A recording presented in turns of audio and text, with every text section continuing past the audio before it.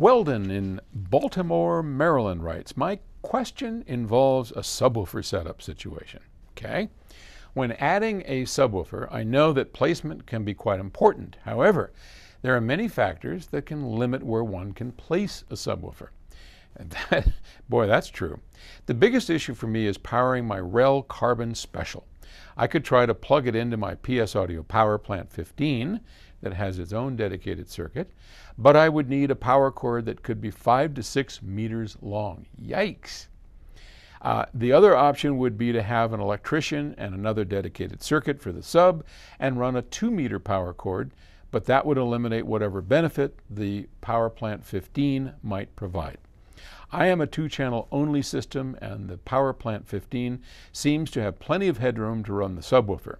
Which of these options would you choose? Thanks again for all your time, and best wishes to all at PS Audio. Happy 50th anniversary. Thank you. Twere it me, I would just go for the 2-meter cable and get a plug.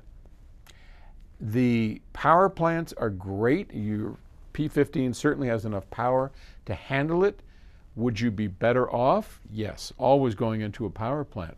But that said, I don't hear a huge difference, or I don't even hear much of a small difference when running a power plant into a sub, or a sub being powered by a power plant. Where I hear the huge difference that a power plant AC regenerator makes is on source equipment, preamplifiers, and especially on power amplifiers. Oh my gosh. Let's just take a source equipment, a DAC. One of the things I recommend to people on power plants is a combination of power plant and DAC all to itself. So I've got a number of people that have asked me, like, don't worry about it, just tell me what the best setup is.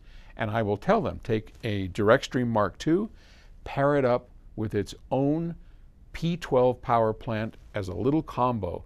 I've actually even thought about making a combo like that, because that is extraordinary. That's as big as any mountaintop that we have ever done. And that is a really big deal. But power plants and subwoofers, not such a big deal. If you can, go for it. Nothing wrong with it. You're always going to get some benefit, but it's not huge. And in our listening room upstairs, where we have a Rel sub that is in the very back of the room, and it's there to make up for the bouncy wooden floor where all the bass gets sucked out. So when you're sitting there, you're just losing all this bass. And we fill that in with a sub up there because, well, what are we going to do? Unless we move the sound room, we don't have a whole lot of choice. That plugs straight into the wall. So, and we have easy access to power plants. So that would be my advice to you. Just go into the wall and you're going to be just fine. Okay? Thanks. Bye.